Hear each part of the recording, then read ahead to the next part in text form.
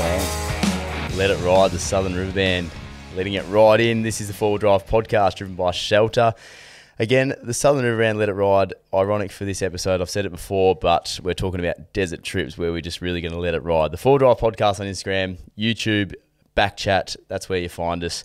Mate, this is going to be an episode pretty much based on you and your travels. It's going to be a dusty episode. A dusty episode. Muddy episode. Slim dusty. Mate, we're going to touch on all things desert. You've done a lot of desert travel. You enjoy your desert travel. That's well known. Love it. Love it. Mate, I want to open your brain up a little bit, and I'm going to sit back and listen. But firstly, what deserts have you accomplished? Well, done the Simpson Desert twice. Done the Yambadell, which was probably one of my favourite ones. Yep. And also, I slipped my mind in. Oh yeah, so out near Cotton Creek as well. Yep. So, look, there'll be plenty of other people that have done way more desert trips than what I have. But I've done 4 solid desert trips that have been from about 8 days to about 2.5 weeks. Yeah, right. Yeah. Is that long enough to...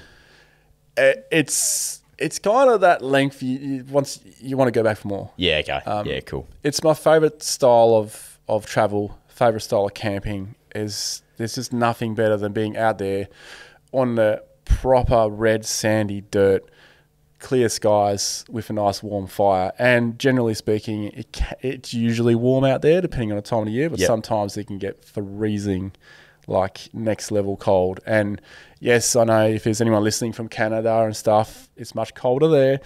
But when you're acclimatized and you're wearing t-shirts and shorts, negative degrees is... That's cold anywhere. It's cold. I don't care where you're from. That's cold anywhere. So yeah, let's go in a bit more detail on these, because this is purely... we've sort of covered a fair bit over the podcast now. The previous 5 episodes where we've looked into the basics, the mods, what you're going to need to start off. Yeah. So this is probably our first sort of deeper dive into a specific topic.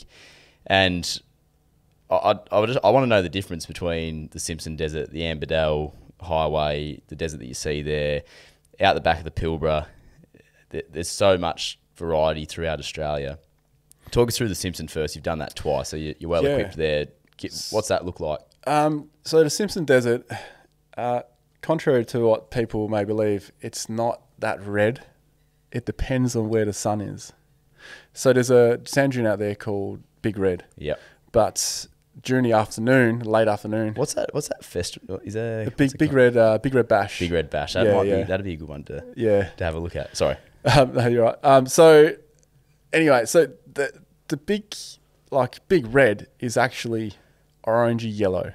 It's more orangey yellow. More you like beach looking sand, or yeah, kind of like your construction. Oh right, sand. Yeah. It's weird, right? But people manipulate photos, and I did myself as well, color graded, because it's big red. You can't have big red looking big yellow.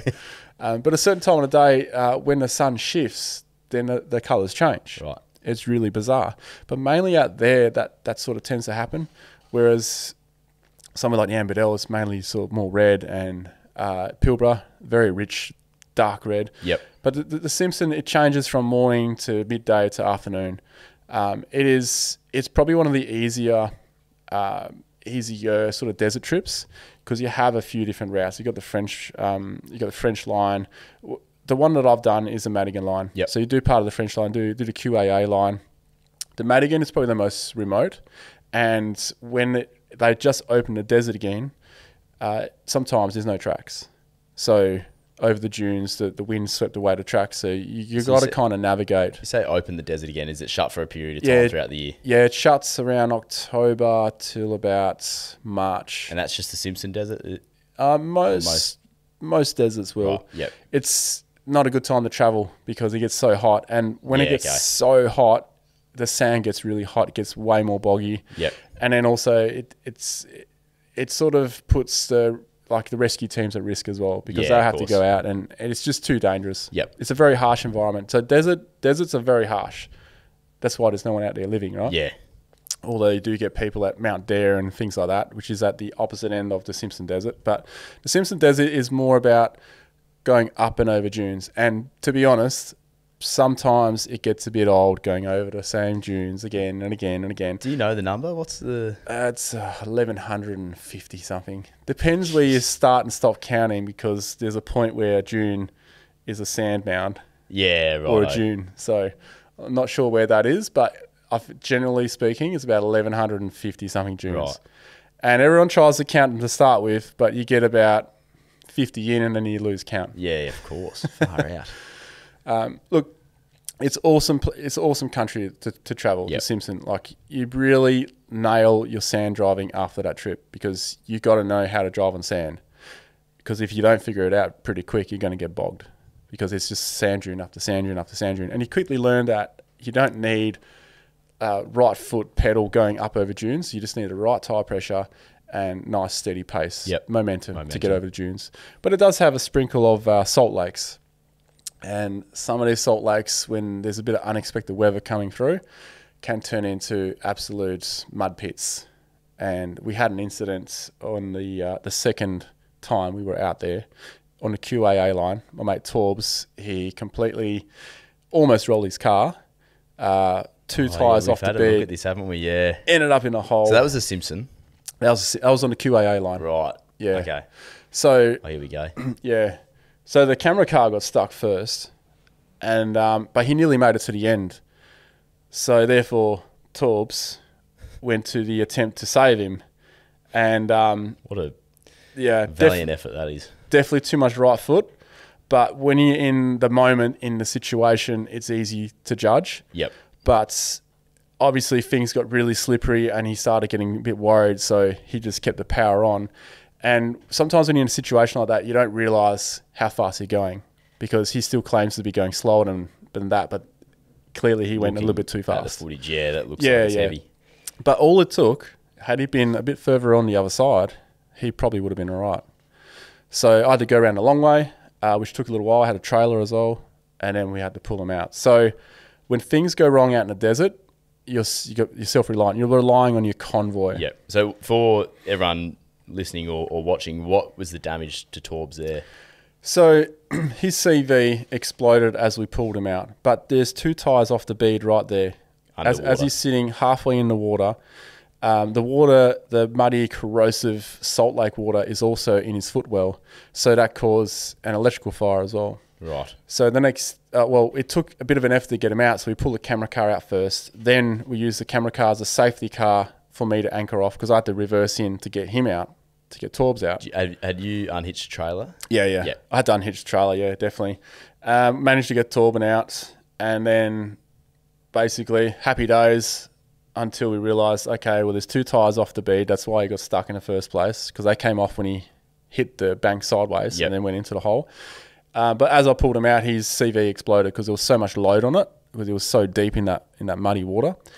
What might have been good is whoever got bogged there last time and got rescued by the Birdsville recovery truck, would have been nice for them to leave a big flag there or something, just to let people know there's a big hole there. But in saying that, we didn't leave a flag either, so that's just being a bit hypocritical there. Good at this on this Probably podcast, should have left that there. Yeah, I know.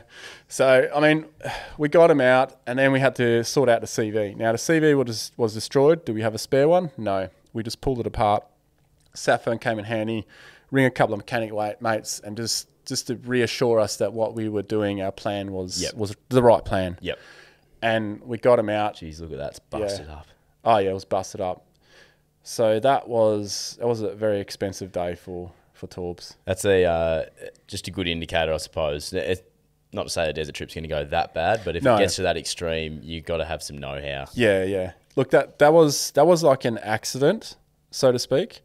But in terms of what can go wrong out in the desert, this is probably what I'd say. So rarely, every now and then in a fairy tale, a convoy emerges from the desert without any problems. Yep. Every single desert trip I've been on, there's been some form of problem. For example, losing all the water on day one, all the water in the camper trailer. So all I had was drinking water left. I had no washing water, no shower water. What happened? The tank just cracked. It was a poly tank on a trailer that had a defect on those on the tanks. Yep. But we already started the trip, and so much planning went into it. between the convoy, we had enough water, but there was no water to have a shower. And when you're doing a desert run for, that was the Ambadell, that was like 10 days, no shower. Yeah. It gets a bit smelly. Ronnie, you're not exactly the nicest bloke to be around there. Look, there was a place halfway where you did have a shower, thankfully, but there was only one shower over that period of time. Yeah. So on the Ambadell then, while we're there, so this is, you've spoken off air a little bit about Ambadell Highway as well. How much you enjoyed that, and almost a must do if you're going to do a desert trip. Best one. So explain what makes that so good compared to, say, the Simpson. Okay, so the Simpson's more about the sand dunes, and it's not that far a distance. You could do it almost just on normal fuel tanks with extra jerry cans. Yeah, right. What's the... With the Ambadell? The Ambadell's 1,300 Ks. Oh, okay. Righto. There is a fuel stop sort of halfway. Whereas the Simpson Desert, if you do the French line, it's only like, I think maximum, I'm just throwing numbers here, but I'm just going to throw a big number to cover it, 400 Ks. Right. However, if you do the Madigan line like we did, it's 600 to 700 Ks. Yeah, okay. So, and then you're on soft sand, so you're burning more fuel as you're going. Yep. So if your car can get 400 Ks on the highway, it's going to do about 250 Ks on soft sand desert. Yep. Because it's slow going, and your vehicle's labouring. Working harder. Especially if you're towing as well. Yep. So the Ambadell is vastly different because it goes from a lot of corrugation to you're going more parallel to the sand dunes as opposed to Simpson, you're going up and over the whole way. So the Ambadell, you're more parallel to it, but there's a lot more places out there, and you cross from WA to South Australia. Yeah, so for those following along, it's basically Laverton to Cooper Pedy.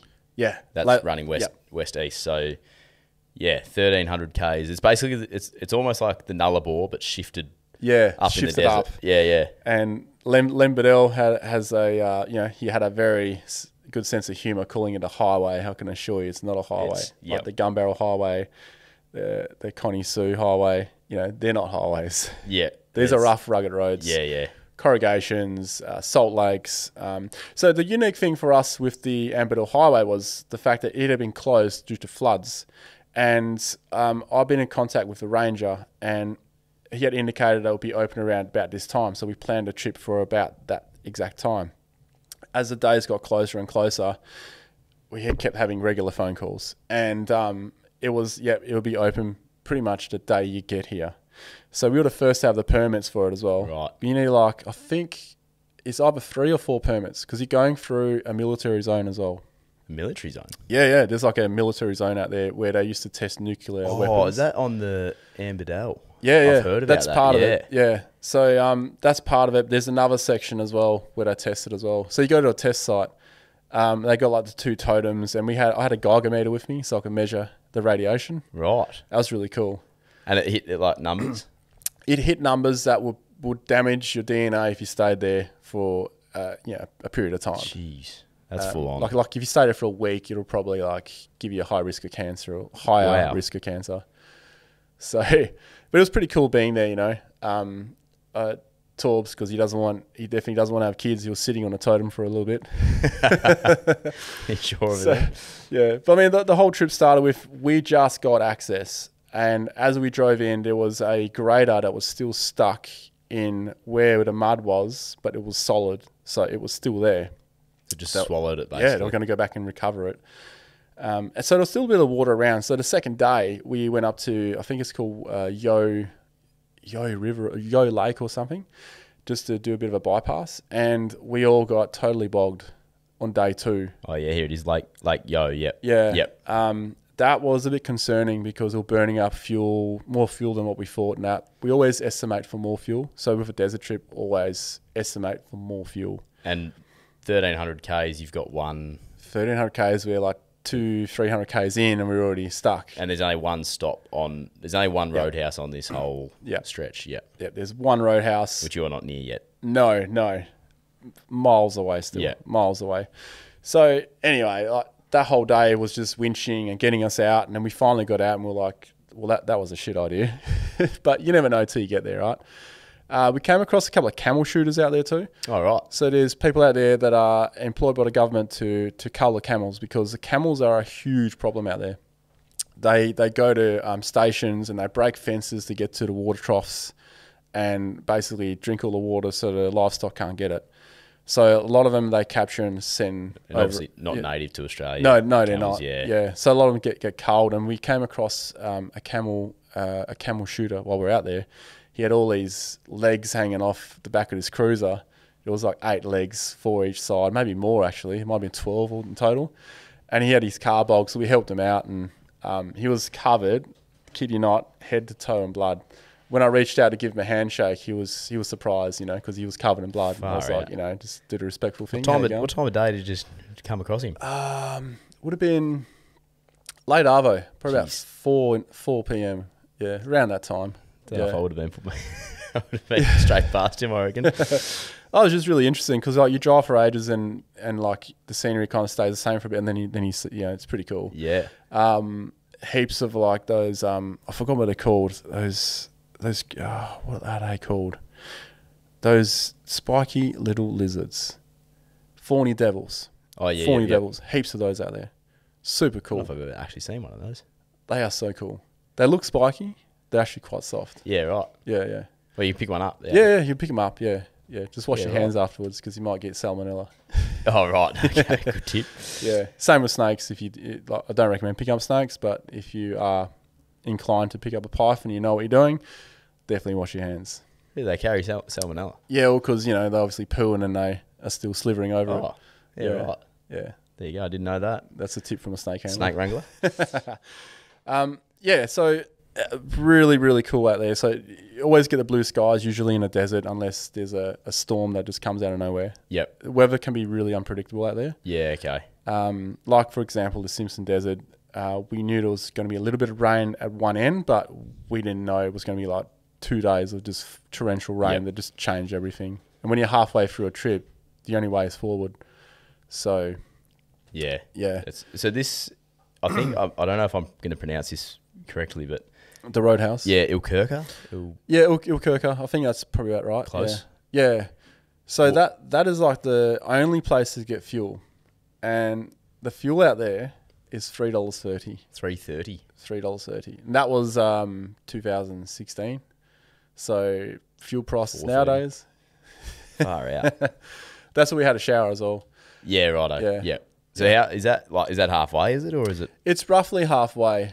It's not far from crossing the border. Right. Okay. Yeah. Oh, so still on the WA side. Yeah, I'm pretty sure we're still on the WA side at this stage. Righto. It could be on the other side. I'm pretty sure. It's been a while. But when we got there, it was still on the WA side. Yeah. When we got there, he was saying he didn't know what the Salt Lake ahead had, because a week ago when he went and had a look, it was underwater. That's how early we got there. So the ranger had only really known up to this point. So that was a bit of a surprise for us. Far out. So we filled up. Didn't fill up actually. We just put enough in because it's $3.30. Yep. So we did our calculations. But you took the risk and just... Well, we had to. So if we couldn't go past, we'd have to go back, refuel, and then go down a Connie Sue Highway or something. Yeah, back to okay. So that crosses through... So it's not far from crossing the border. Yep, gotcha. We saw heaps of camels there, actually. That was really, really cool. At Neil Junction there is where the Connie Sue cuts through. Yeah. Heads up to Warburton. Yep. Yeah, righto. So yeah. So that was behind us still. Yeah, okay. Yep. It's just awesome out there. Heaps of scorpions, and you can tell the scorpion sort of burrows by it's like a U shape with like these bulbs. Yeah, right. Yeah. That's how they dig in. It's for their claws, so they can get their claws in. So at night, we sit around, have a few drinks, whatever. There'll be like a couple of scorpions coming out, checking us out. What's going on here? Yeah. Wow. Dingoes at night. It's just the desert is just something different. And it's something that everyone's, I reckon, just got to go out there and experience. Even if it's just a short trip, just go out and come back or something. Get a little, yeah. Well, I'm on the Wikipedia page here for the Amberdale Highway.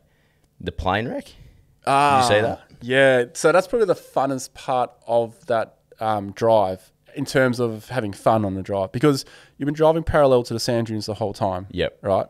Over flat plains and stuff. Oh, yeah, Jaden's got it up here for us. Yeah. When you get to the plane wreck, there's a track that peels off to the north, and you're going over these rolling dunes. And because no one had been out there for ages, so it was all quite untouched when we went. Yep. there was not really any tracks. So you had to sort of just follow like where the sand was on the dunes, where there's no plants or vegetation. Yep.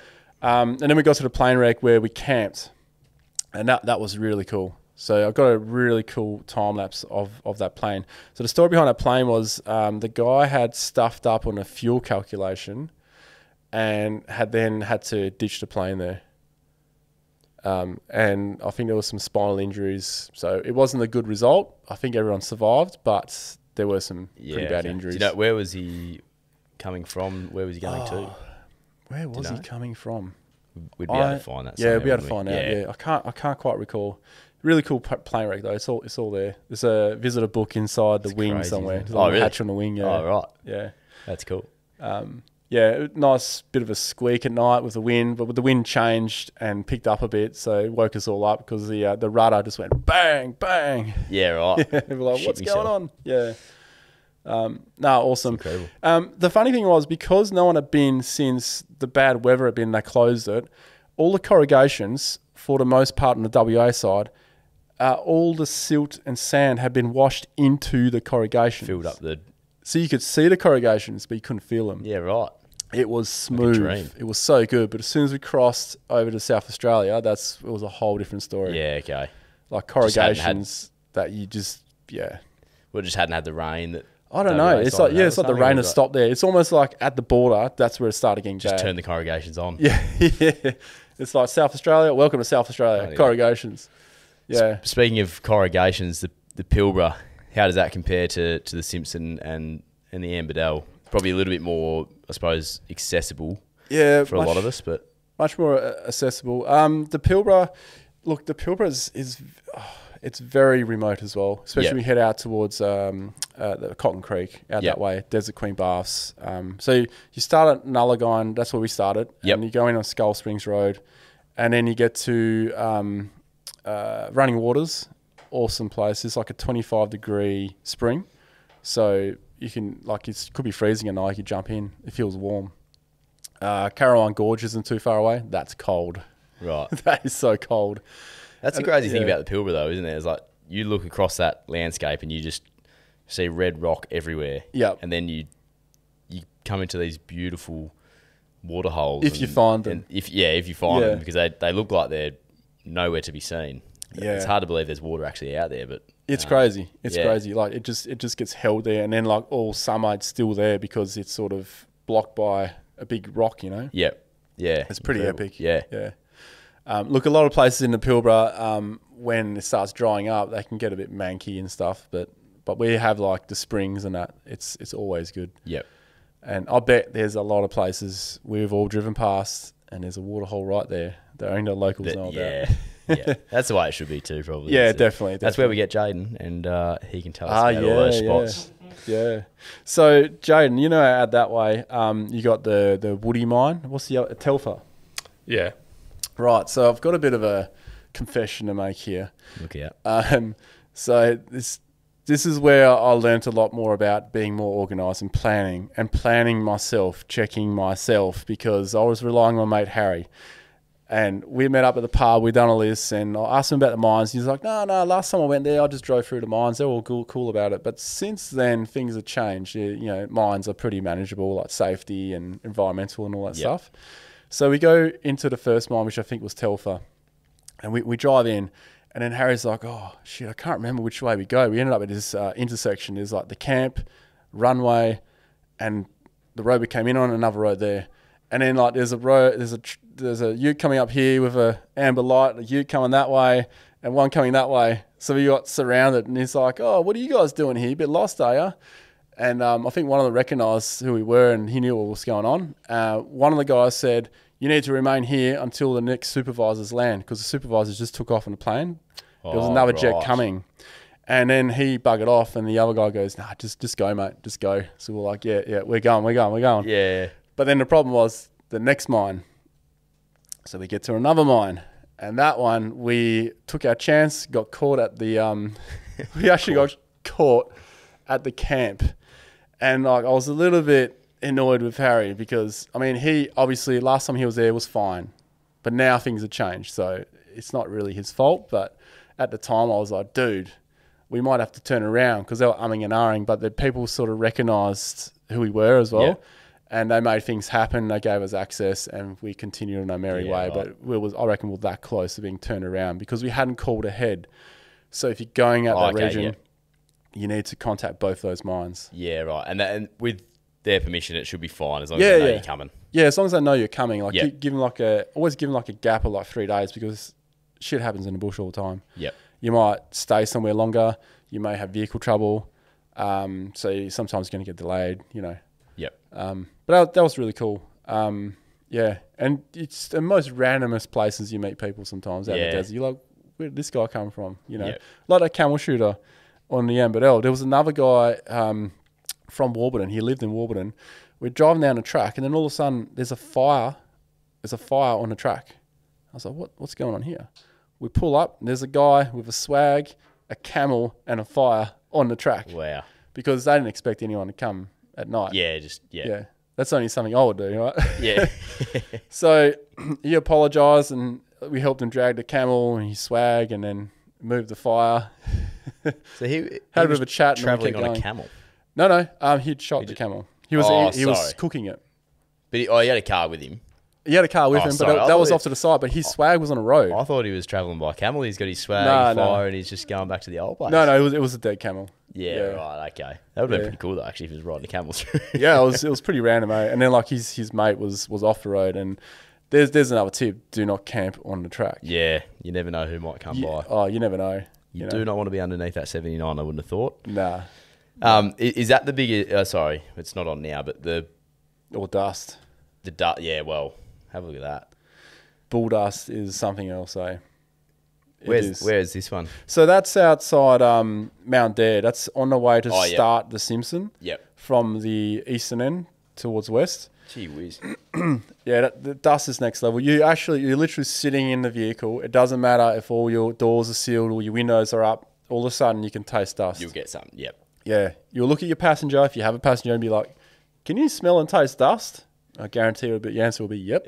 Yeah. Well, actually, funny story that in the Pilbara, we were on our way back, and my mate, who I've spoken about before, Hamish, in his old troopy, aircon wasn't exactly working, and so he's had to go. I think he would have had his windows down, no doubt, but also at the back, he's got a big 35, but just sitting on the back door, and he was using it to get up onto the roof. So he was standing on his tyre, getting up onto the roof that way. Yeah. He was actually setting his swag up on the roof for the trip. But what he's done is, as his weight on top of the 35, which is on top of the old troopy door at the back, has shifted the door down slightly. So it doesn't exactly close properly. It does lock shut, but the amount of dust that he had kicking up off the back wheels straight up into that door. Yeah. When he got out of the car, we got back to Newman, we got back to his place, and he stepped out of the car and had like a thick orange layer through his hair, on his face, on his arms, and he just had to cop it for the 4 hours home. Wow. It was incredible to see. And he had his windows closed. Well, he had the windows down at the front. But nothing like, if you have your windows down, unless it's like really, really bad, like you're probably not copping them a lot. We were just getting dust off the back wheels, but because of that slightest crack in the back, it just back sucks door, it through, sucked it straight back through, and then the exit point would have been the front window. So he just sat in it. He didn't actually realise he was that covered. And when he got out of the car, I looked at him. I just said, "Mate, go and have a look in the mirror right now, because this is incredible." Oh man! But yeah, it gets everywhere, doesn't it? It does. Yeah. Like one trip to the Pilbara stays with you for life. Yep. Like I said before, the badge of honour. I think it was out, Jay, when you get a bit of red dust from the Pilbara, it's a badge of honour. If you go look at a second-hand car, just pull off some of the trims, and you'll know if it's been to the Pilbara. Yeah, and maybe stay away from it. Probably stay away from it. Yeah, especially if it was my car. Yeah. The biggest things go wrong in the desert, like you say, if you're very lucky to get out of there without any trouble. Is that the worst event you've had on a desert trip? That's pretty extreme. Yeah, I'd say it's up there probably with the worst. I've been in situations probably a little bit worse than that before, but wasn't out in the desert. Yeah, righto. Yeah. So that's a pretty bad situation. It's probably almost as bad as it gets, apart from no one got injured and stuff, which is the main thing, right? So what's common to go bad out there? So like engine components, fatigue from heat and corrugations, just washouts as well. Yep. Washouts is a common bad thing out in the Pilbara, because you go down Skull Springs Road, you'll be driving along at about 100, 110. All of a sudden, a washout comes up. Yeah. By the time you wash off some speed, you're still hitting it about 80, and it's like boom, boom, and then you get that anxiety of when's the next one going to come. Yep. So you're driving at 80 k's per hour Yep. for the next 10 kilometers, and you're like, stuff it. 110, again, yep. 2 k's later, Wash out. constant. So being the first car is not great. Yeah. Yeah. Take your time with that, I suppose. I've had a couple of those actually up in Exmouth, just heading into a couple of those gorge tracks. Yeah. You're cruising along, you've just come off the highway, and you're going 80, 90 down there, and all of a sudden there's a little creek that you don't sort of see from the distance. Yeah. Before you get there. Catches you out, eh? Oh, geez. I've just waited for something to go flying off the car. Like 3 k's down the track, it's like, when's my tyre coming past? Or it just doesn't feel good at all. Going solo in the desert, recommended? Can you do it? Could you cross the Simpsons solo? Yes. Yeah. I would definitely do it. I would only suggest doing it if you've done a few crossings with other people first. I definitely wouldn't go out there for the first time. Do it yourself. Yep. I think you just need that bit of experience, and once you're out there, you kind of realize how remote you are. You know, it's some people get a bit uneasy as well, knowing that they are remote, because it's like you're driving for ages, and then you stop, and then you get out of the car, and then all of a sudden it just hits you how remote you are. Yeah. But to me, it's like, this is so awesome. Yeah. Right? But to some people, and I can understand that, like, it can create a bit of anxiety. Yeah. Especially if they're by themselves. Even in a group. And I guess sometimes homesick hits some people as well. Yeah, righto. It kind of sometimes hits my kids, not so much in the desert, because I haven't really taken them on a desert trip, but like down south, we go from Israelite Bay to Twilight Cove, which is a whole different story. That place is epic. It gets to a point where they sort of realise, and they get a little bit homesick for a little bit of time, and then they stop. Yeah, righto. So what do you recommend then, I suppose, time of year for people that don't know? Yeah, time of year is probably, the best time of year is probably like June, July. Yep. Because it's a lot cooler out there. And if you don't like flies, June, July. If you can tolerate flies, go anytime. Yep. The flies can get pretty bad. Yeah, okay. Like I'm talking next level. Yep. I've been broken by flies many times, so I'm okay with it now. But the early days, I would lose my shit. I'd have tantrums. Everyone has fly tantrums. Yeah, I'm still losing my shit at flies, for sure. Yeah. I'm talking like the level of flies where you can't even eat something without swallowing flies. Yeah, okay. You're swallowing like 8, 9 flies a day. I'm not kidding. It's the tiny little bush flies. Yeah, right. Those little bastards, Just that get get it everywhere. anyway. But it just becomes part of your facial hair or whatever, you know. Yeah. The funny thing is though, they don't go for your food. They go for like all your orifice, because they're trying to get the liquid. Because that's how they survive. Is that why they jump on you all the time? Yeah. Right. The best time in the bush is when you're going to do a number 2. That's the only time you don't have flies in your face. Why? Let's not go into that one. But here's the funny thing. The first trip we did on the Simpson, the flies were next level. That's where they broke me for the 3rd or 4th time. And I just, whatever. Everyone else wore fly nets, so I just chuck my fly net. I'm going to get used to this. And I got used to it. But one morning we woke up and it's like, there's something missing. No one could put their finger on it. And then, because in the morning the flies take a while to accumulate. And then we realised there's no bloody flies. Where all the flies gone? What happened was that night it got below freezing. And flies can't survive in freezing weather. So if they get 0 degrees or -1 or something, all the flies die. Really? Yeah. It took 2 to 3 days to get them back up to where they were as we got closer to Fink. Wow. Yeah. I didn't Crazy. know that. Because their lifespan's only like 2 to 3 days anyway, isn't it? Or like something a couple of weeks or a something. couple of weeks, is it? Yeah, Not sure, right. yeah. That's incredible. I didn't know that. That just, it was bizarre. It was like, this is bloody awesome. Yeah. And then it eases back into it. Yeah, right. Have you travelled desert with kids? Did the kids come on any of those trips? No. No. I haven't. I think that will be next level, because I would, because you're going that far. I'd love to do it one day, but kids. I want the kids a bit older. Yeah, okay. Yeah. Yep. And then I appreciate like the environment they're in. In saying that, doing that trip down south, which I used to do every single year with the kids as well, Yep. it's probably on par with doing a desert trip. It's so remote. Yeah, right. So the Israelite Bay sort of stuff. Yeah, yeah. Like you look on a map, it doesn't look that remote because you got the Nullarbor up here or like the air highway. Yep. But it's actually really remote. Like Yeah. I consider the air highway remote. Yeah, you know? absolutely. Yeah, Yeah, yeah. there's a couple of roadhouses and stuff, but down there it takes like a day to half a day to go down on those tracks, even though they're only like 60 k's. Some of them, they're rough, they're rugged. Yep. Yeah, Adventure getting in. Yeah, I've heard plenty of good things about. Have you done down there, Jaden? No. Nah. No. it's Haven't epic. managed to make it. Might need to take Yeah, us. so much history. Yeah.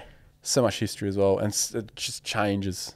But Yeah, because there's old like homesteads and that out there. And yeah, there are too. there's Yeah, obviously the telegraph station. yep. just Telegraph up Station. south of There's, Euclid there, there's but Bill Bunyan Dunes. There's yeah, I'd love to explore that. I think it's the Baxter Memorial. The story about John Baxter yeah, okay, or Edward John Baxter.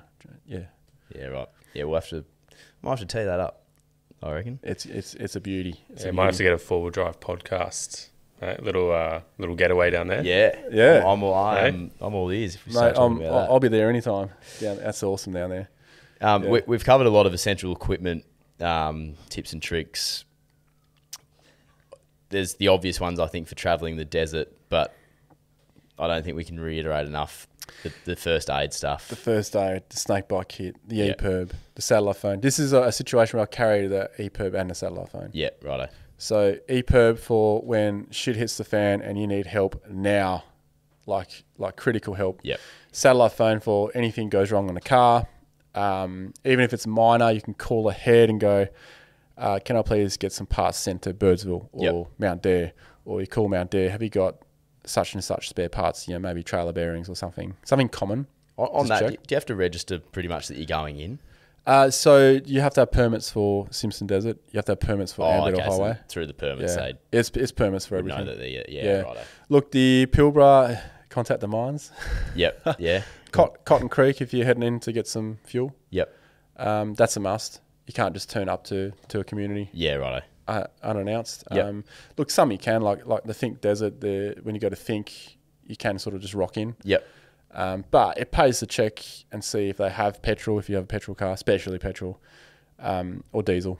Sometimes they may not have had a delivery. Yep. Or they may have had a couple of clubs come through and just drain them from fuel, yep. So on this trip, were you splitting the tools like we've spoken about before? Yeah. Like, so you were Yeah, mechanical, so... Torbs, electrical.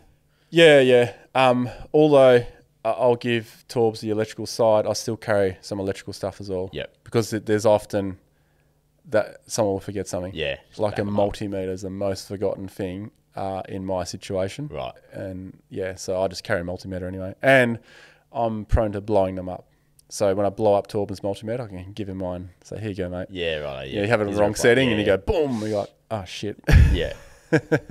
What about camera gear for your camera car? Oh man, so that's a whole nother level, carrying all that camera gear. So That's what you forget about that when you watch Yeah, these videos. yeah. Is that there's actually someone's filming for you. Exactly. So Chris in the Prado, which you didn't see much of, he has a dedicated sort of cameras in the car. I have the exact same, almost carbon copy cameras in my car. Right.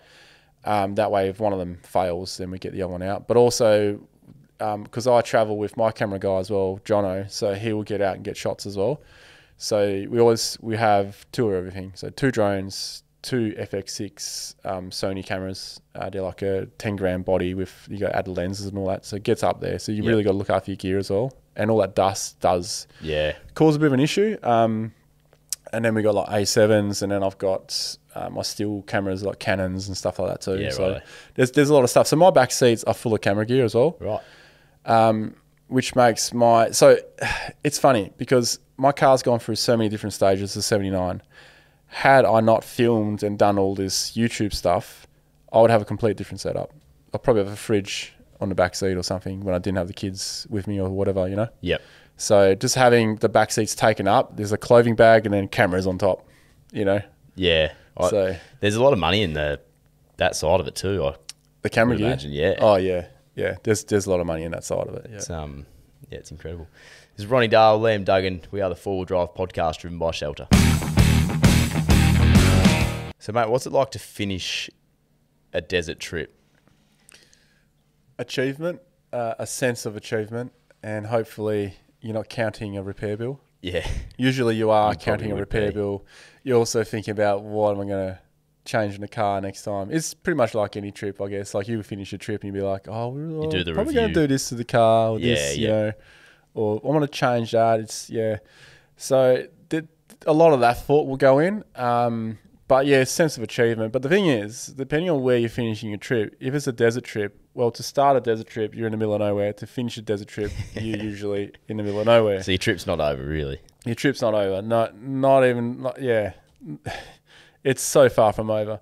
So it takes days just to get to Mount Dare for the Simpson Desert. Then you get to Birdsville. Yes, Birdsville's a bit more sort of civilization feeling to it. Yep. Because you're kind of in farm country again. But you're still driving for days until you get to Brisbane or Sydney Yep. or Melbourne or something. When it comes to the Ambadell, well, if you go west to east, you're going to end up in Coober Pedy. And Coober Pedy is next level. It is awesome. It is like Mad Max. It's crazy. People living out of rocks. The underground town, isn't it? The underground town. It's so fucking cool.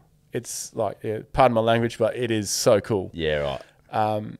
Don't run, don't walk backwards because there's holes everywhere. It's like Swiss cheese. You send a drone up, it's like Swiss cheese. There's holes everywhere for opal miners, and you meet the strangest characters out there too.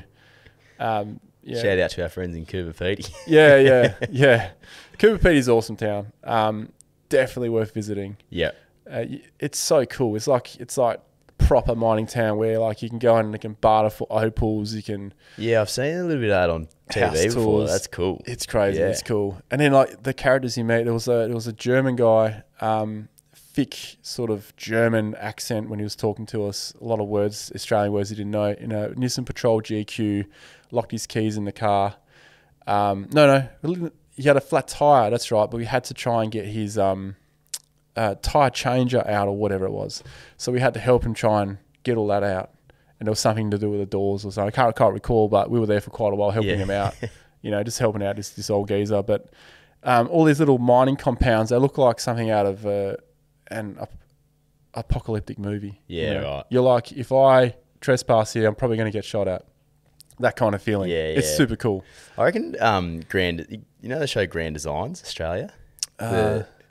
Where they do like the renos on a house, or they knock down and build a new joint or whatever it is. Yeah. It's a good show. I'm pretty sure they do an underground house Reno in Coober on- Pedy. Yeah, right. and I don't know if you get to see the finished. I'll have to go back and have a look. But it was it was cool to see a little bit of like how they built these underground It's crazy. houses and stuff like that. Yeah, incredible. There's some places that do a tour. So you right. go through the house. It's pretty weird. You're in Because you're going someone's for someone's house. house. Yeah. But it's super cool. And there's like little engravings, so when this house was first here, there was 2 rooms, and then the next person dug in another room, and it's so cool. You don't need. Is it right? You don't need like aircon and heating there. It's so well regulated. Yeah, it's like 20 degrees. So it's 40 the degrees time. outside, 20 degrees incredible, consistent. So that's your prize at the end of the Ambadell. Yeah. It's like the jewel of the opal jewel Yeah, of literally the jewel. South Australia. So that's I suppose there would be that sense of elation after a trip like that though, because you're potentially not coming across people for 10, 12 days. pretty much. You're out there. You put a lot into preparation. You physically and mentally, you're putting yourself through a little bit doing a desert trip, no doubt. Especially if it's just you and another vehicle or just yourself. But it's you come out the other side pretty worn, but pretty satisfied. Yeah, absolutely. We actually had an extra treat in Coober Pedy because there's a police officer in Adelaide that I sort of message on socials with, and he teed us up with a guy called Len or something, and he had his Lembedell. no, not Len Bedell. I can't remember. It started with L, his name, a while ago. He had this opal mine that we could do a tour on. And I asked him, could we camp in there? And he's like, yeah, you can camp In the there. mine. We camped in the mine, which turned out to be a stupid idea 2 weeks later. Like, we camped in there for one night. We got out 2 weeks later where I'd parked my car, not where we slept, but where I parked my car and camper trailer, collapse 20 tons of rubble in. Jeez. So, you know, lucky it didn't Braver happen all man- there. braver Yeah. man than I. Well, I wouldn't say brave. I'd just say naive because we didn't think about that at the time, right. you know. Pretty cool experience though that you Oh, it was got cool. out of there safe. Yeah, it was a cool experience. Yeah. Like staying underground was really cool. Yeah. I did make a mistake by trying to do like heat beads underground and it wouldn't escape. So I had to quickly run it out because we were all bloody suffocating. Yeah, the vents didn't quite work. That's a nice sauna though. The people are paying good money for those at the moment. Yeah, CO2 sauna. Maybe not the sort of sauna you want. Yeah. Yeah, so like after the trip, like cleaning, you know, it's taxing on the vehicles. Yep. So it's like a service before the trip, a service after the trip. Yep. Wash the damn car as quick as you can too, because some of that mud and dust out there can be, you know, once you mix it up with water, can be more corrosive than the ocean. Yep. Yeah, it's pretty crazy. Forward Driving 101. That's Ronny Dahl. I'm Liam Duggan. Forward Drive podcast driven by Shelter. It's that time again. Love this time. This time the fire's lit above ground, not underground. The time where we throw to the voice in the sky to answer the questions from our listeners, our viewers. That's you reach us at the Forward Drive podcast on Instagram. That's how you get to us. Voice from the sky. Take it over, please. I'm shutting the computer. Shut the computer. I've got it Done. from here, mate. It's all you. So we got our first question from number one Duggo fan. So you've got someone out there, mate. Big time fan. Big time fan. It's not me either. I feel like this is your account, mate. Is this But set up? You could have just asked it on the I podcast, could've mate. You just didn't need put to that write it in. the actual part, but anyway, it's around the fire, mate. I want to talk about this around the fire. Fair enough. No, Fair enough. wait, Is this not set up? blaming you, What's mate. happening? Not blaming you. It's easy. Do remote road houses take FPOS? I thought of that myself too. That's a really good question, actually. Well, look, say if the FPOS machine wasn't working because of connection or whatever, that's a real possibility. Look, most places do have it now, but I always carry 1,000 cash when I'm on a trip. It's not in the car all the time. I reckon. So I've learned a couple of things about you. So you hide chocolate in your car. I know that for a fact. And now you're telling me there's 1G's baby in there somewhere. Always 1G's with me. Number one Duggo fan must setting be him nice. up. Setting him up. Gonna steal his cash and chocolate. No, I'm worried. I'm just in it for the chocolate, to be honest. But Oh man, no, that 1,000 cash, that's for like if we run out of fuel or if we need a spare part or something. yeah, you know. seriously, it's very Yeah. handy to carry cash in those remote, Yes, especially definitely. desert trips. Yeah. Definitely, and some locals charge a bit for information. No, just kidding.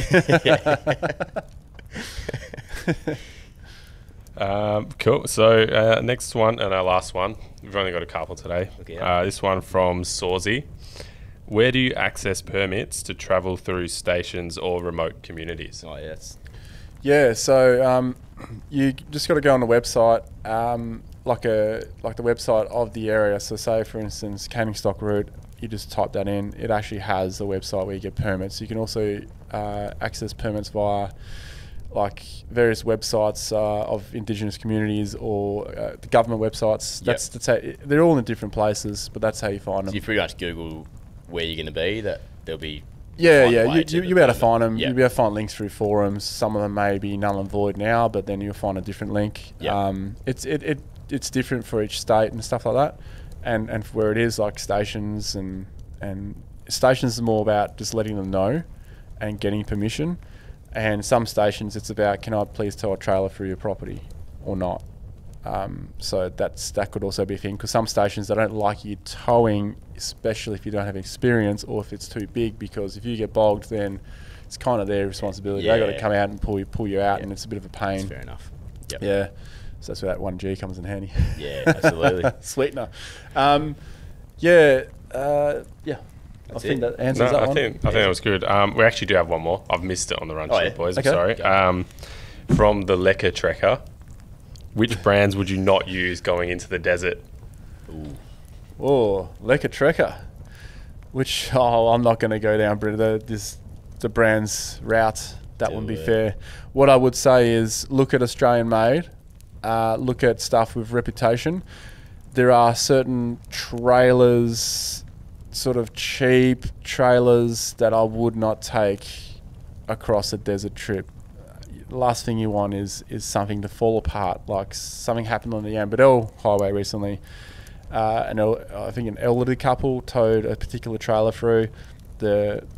Had a problem with the wheel that came off, and then the body separated from the trailer, and then the rooftop separated from that. So there was a photo of all those things dismantled there, and then they got pulled through the ringer on socials for leaving it there, but they couldn't get it out. Yeah. So there's a plane wreck and a trailer wreck out on the there's a trailer wreck out there now. I think it might be. Yeah, it's probably been pilfered now anyway, if it's worth anything. Yeah. Righto. Yeah, so we have seen other trailers on our travels where like just the bearings and stuff are blown out, and they're usually like the trailers that are not like your known as good off-road trailers. Yeah, I don't want to dish any brands, because there are some more affordable brands that are probably capable of doing it. It's but you pay for quality, don't you? You pay for quality. Another thing I probably wouldn't do is use mono tube shocks if you're doing a big desert trip. I'll go remote res, but only if you're going to upgrade your suspension for this trip or something. Say if you had these tubes, mono tube shocks for years and years, it might be time to upgrade them, because safety, but also like vehicle handling. Yeah. All right. Lekker Trekker, there you go. Yeah. There you go, Lekker Trekker. Thank you. Lekker Trekker. Lekker Trekker. Beautiful. That's it.